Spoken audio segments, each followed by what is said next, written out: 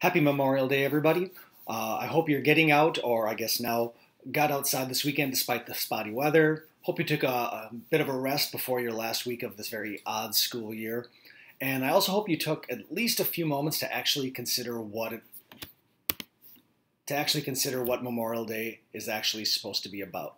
It's a chance to remember and reflect on the people who gave their lives in service of our country, and in fact in service of us, given the fact that we are a democracy and this is a nation of the people, by the people, for the people. When people give their lives in their service, they really are giving it to us on a very personal level. Over the weekend, you'll probably see a lot of programming on different TV networks related to Memorial Day. I know that the History Channel is running a series on Ulysses S. Grant. I know they're running a Vietnam in HD series, which is really good if you ever get a chance to take a look at it. Most Memorial Days, I see that they run HBO's miniseries Band of Brothers. Again, excellent. And I'm sure at some point some network is going to be running Saving Private Ryan.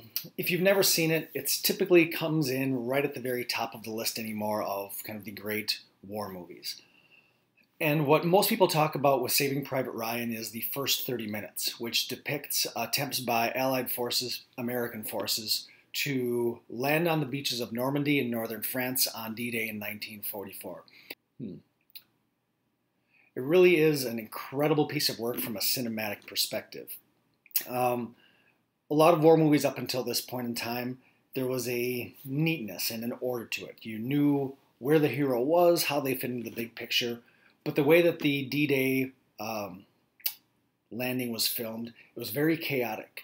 It was filmed with lots of cameras going in and out of focus, losing track of what was going on and where it was going on. The sounds were coming from all over, and the sounds would occasionally get muffled.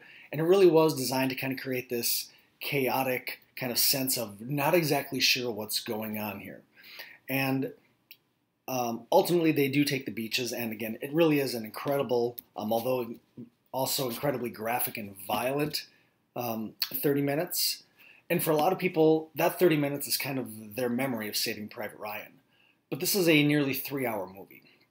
And so what the actual story gets into, it's following attempts by a Captain John Miller, who has been tasked with finding a single United States private, Private James Ryan, who was dropped in the day prior to D-Day, to extricate him.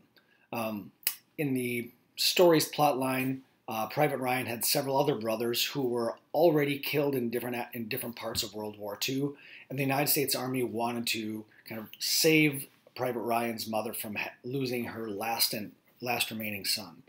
So Captain John Miller, that's the Tom Hanks character, he gathers up a small squad of soldiers to go through Nazi-occupied France to locate this needle in a haystack. I mean, there are lots of John Ryans, and again, there's a reason why the filmmakers chose John Ryan or James Ryan as the name. Very common name that they would find really all over the United States. Now, the squad, and you see them right above my head there, as they travel through Nazi-occupied France, a couple of things are taking place. One is they're going from town to town looking for Private Ryan. They're encountering resistance from Nazi forces. And over the course of their travels, they're periodically losing one member after another. The second thing that's going on during this time is there's this ongoing debate over whether or not this is a worthy mission. The character that you see in the front of the line there, he's the one more than anybody who's openly questioning whether it makes sense to put some people's lives on the line just to save another person. And in this case, 7 or 8 members. And this is this running kind of commentary and debate going on through kind of the action sequences of the film.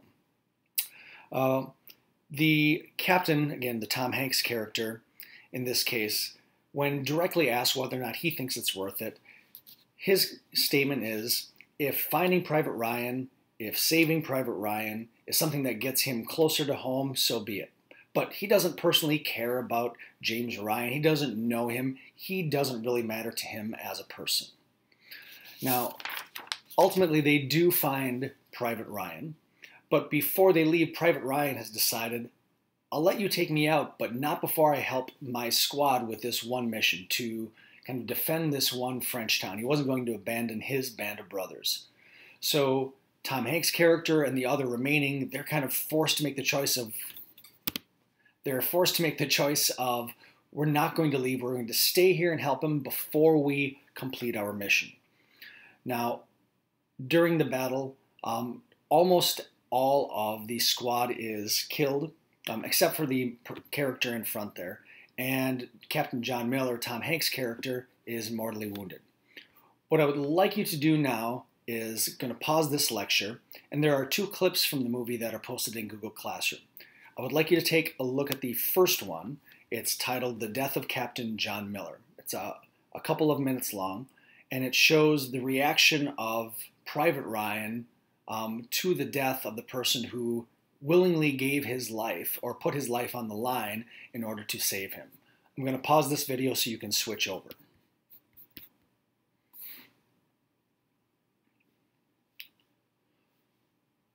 So in that section of Saving Private Ryan, as it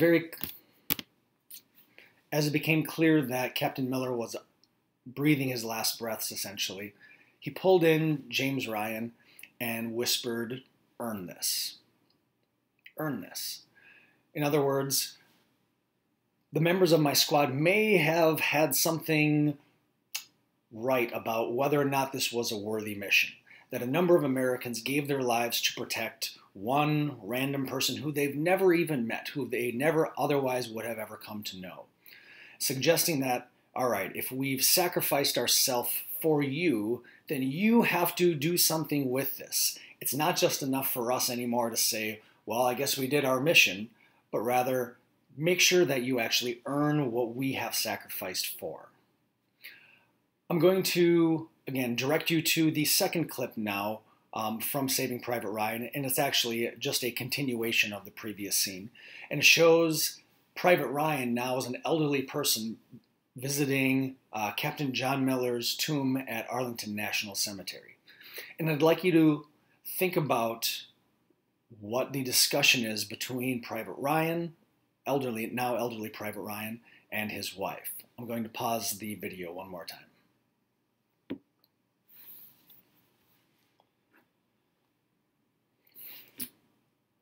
So the movie definitely focuses on this question of, has Private Ryan earned the death of these other men? And he asks his spouse again, tell me I'm a good man. And she's kind of confused, and she's definitely making sense out of something has gone on here. She knows somebody has sacrificed for him. But I don't think the movie is really asking us to think about Saving Private Ryan. I think the film is asking us to consider us. Have we, in a sense, earned what the people who fought and died for in World War II, and for that matter other wars, have we earned what they fought for? So to set this up a little bit, we had roughly 16 million Americans who served in the armed services during World War II. Nearly 300,000, I think the number is like 291,000 deaths during the couple of years that the United States was directly involved in World War II. We defeated Nazi Germany, we defeated Imperial Japan in 1945, but to go to Captain Miller's statement of earning this, that means we have to have some sense of what it is that we were fighting for. Sorry about that. To go back several months, in the Atlantic Charter in 1941, President Franklin Delano Roosevelt, along with Winston Churchill, they said what they think this war is about. Obviously, yes, winning, but winning for what? And one of the grand purposes was to continue to establish the idea that people should have a voice in their own governments, fighting for democracy. We weren't just fighting Germany, we were fighting Nazi Germany. We weren't just fighting Japan, it was Imperial Japan. So at the conclusion of the war, it was very clear that England was fading into the background as a global power. And the United States in some ways kind of stood somewhat, or we felt very alone as kind of this champion of democracy. So I'd also like you to consider this idea of earn it. The United States was just as militarily successful in World War I as World War II, but World War I doesn't seem to hold the same place in the American imagination. And part of that is how Americans immediately after World War I began to think about and interpret what World War I was. The United States fought, Americans died, and the United States won the war. But within a decade after the war, there was a growing sense amongst Americans that it had not been worth it, that we had not fundamentally improved the world by our entry into the war. We retreated from this kind of international stage, and there was a sense, even into the 1930s, that we really probably should have stayed out. This was certainly part of the reason why, as World War II was preparing to break out in Europe, the United States, we stayed out. In a sense, we didn't think that people's sacrifice in 1917 and 1918 had been worth it. So the question that Saving Private Ryan really is asking is, has the United States earned the death and the sacrifice of the people who put their lives on the line for us? And that brings us to your final essay prompt. And you see it up in the top left there.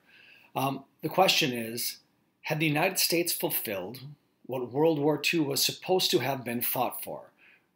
Primarily for the right of people to have a voice in their own forms of government, both inside the United States and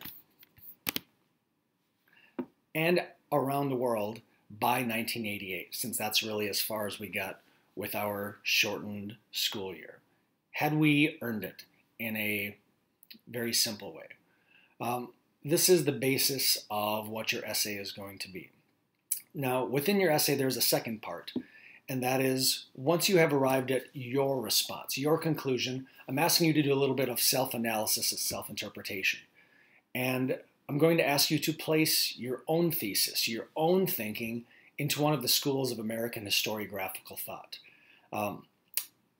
The document that we've seen before is posted in Google Classroom.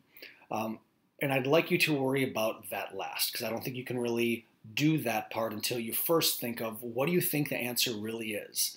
How, or had the United States, in a sense, earned it? Had we made use of the sacrifices of our grandparents? So what your task really is prior to tomorrow. Oops. I don't know why that's on there.